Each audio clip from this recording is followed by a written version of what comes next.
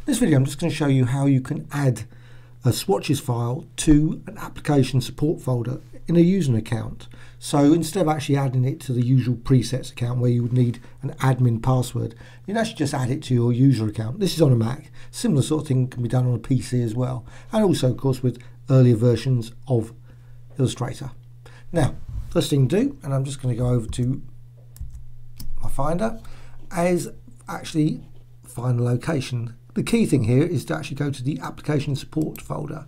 Now actually to get that, it might be a hidden folder on your system, so you can go to go to folder and just then put that library, it's a little squiggle / library, and then you can go to that.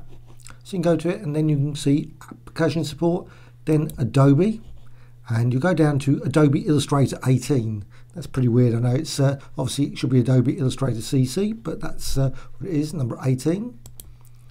And then go all the way down, and I've actually added the file already to this folder, so it's swatches down here.